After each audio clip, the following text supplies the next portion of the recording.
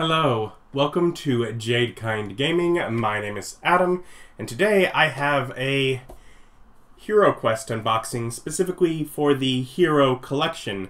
I have the Rogue Heir of Elethorn. This is not the first of these little hero collections that they've released. After doing their crowdfunding through Pulse, or whatever they call their Hasbro crowdfunding site, which had, you know, a few new heroes in it that I got through that. They, like, stealth released the, whatever, Guardian Knights or whatever it is. And I did not know that that existed until well after they were all sold out, and it makes me sad.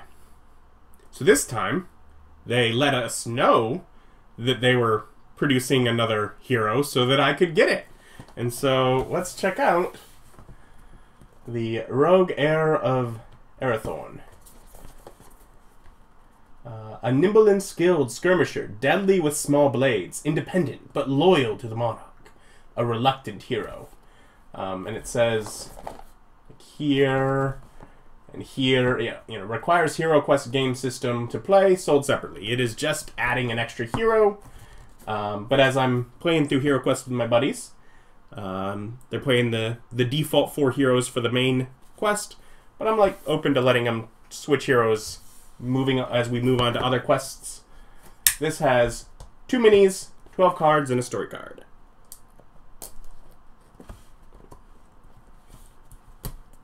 Get rid of this tape.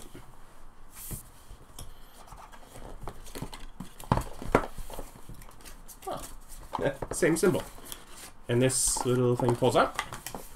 You can see art of what's going to be on there. This is going to be our story card. Yeah, so we got a little story card here. How to play with this character. When you play the HeroQuest game system and are choosing your hero, you may select this character, or you may select any other character available to you. A group of heroes should not include any duplicate characters. So even though there's 2 in here, you would only choose one or the other. And then they have the rules for multiple attacks. Let's look at the actual minis first. Oh. I don't want to... It's a sticker! I don't want to hurt said sticker. I don't mind hurting the tissue paper.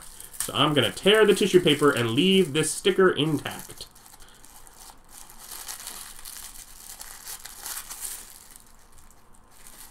Let's, get as close as we can.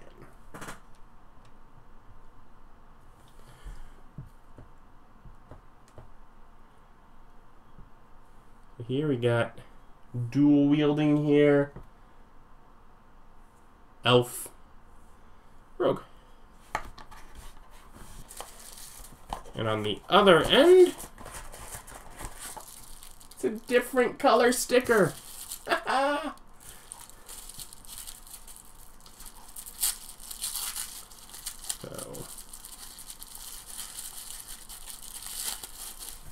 And these are beautiful little sculpts.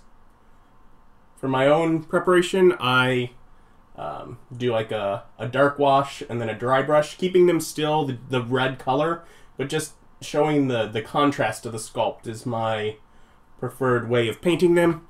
Because I grew up with the game with unpainted minis, so I don't want them to not be the default colors, but there's definite ways that you can make the sculpts pop more.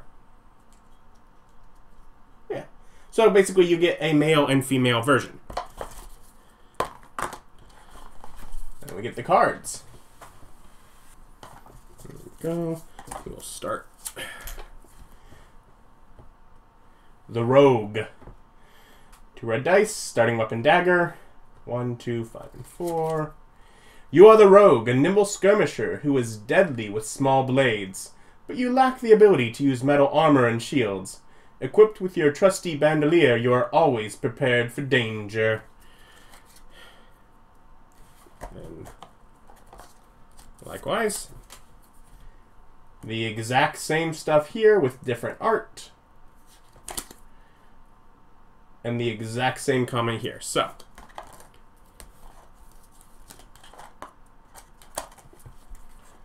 We have ambidextrous.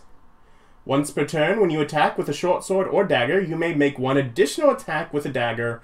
Do not discard after use. Oh, that's what multiple attacks is talking about. So, by not using big weapons, you get to attack multiple times. Cool. Combat mobility. You may move unseen through spaces occupied by monsters. Do not discard after use. Oh.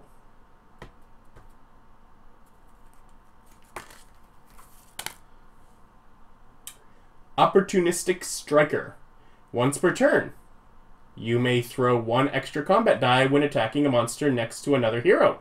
Do not discard after use. And dagger.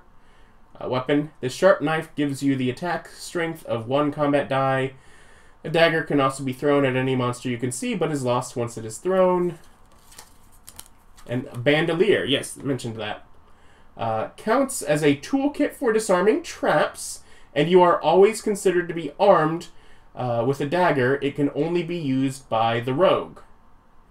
So you always have a dagger, so you don't lose it when you throw it, or rather you have more, and you can do it. So, and those are, of course, equipment. The back of the ability cards, the skill cards, has the art of the different rogues. And then, just to revisit this,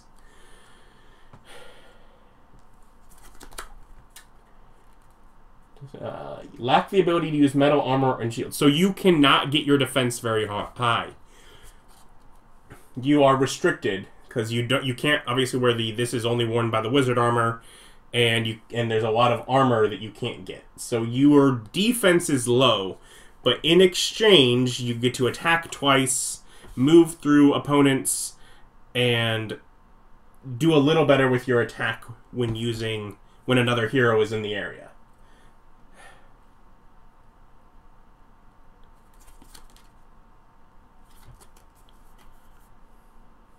I wonder if that means you're supposed to start equipped with it, or just pointing out that I think that's just pointing out that that's an item that you can upgrade to get. But yeah, so that's just a little pack with a couple figures. Basically one extra hero, but they have both gender options. That is interesting, because unlike, say, the spells that we have on a lot of other of the casters, of course the wizard and the elf, but also the warlock, the druid, and the bard, which were in like the pack that came with the Hasbro Pulse crowdfunding.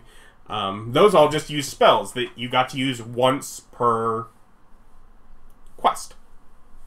This is a bunch of abilities you just have access to. But restricting your armor that drastically, I'm like, I'm not sure that it makes it broken. That might still be balanced. Yeah. No, but definitely mixes things up, makes things interesting. And that's the kind of thing that is going to entice players into trying a different character, different hero, is interesting new abilities. So yeah. I will link down below to the Hasbro Pulse site where this may still be available. Or you can, like me, keep a constant eye on it for whatever new stuff they put available so that you don't miss future things that they're releasing. I know they're already, I've already backed another product that'll come out at some point through them. The next sort of quest pack. But I have at least been playing through the default HeroQuest game and having a lot of fun with it, so it seems worth continuing to invest in. Like, comment, subscribe if you've not already, and thank you for watching. Bye.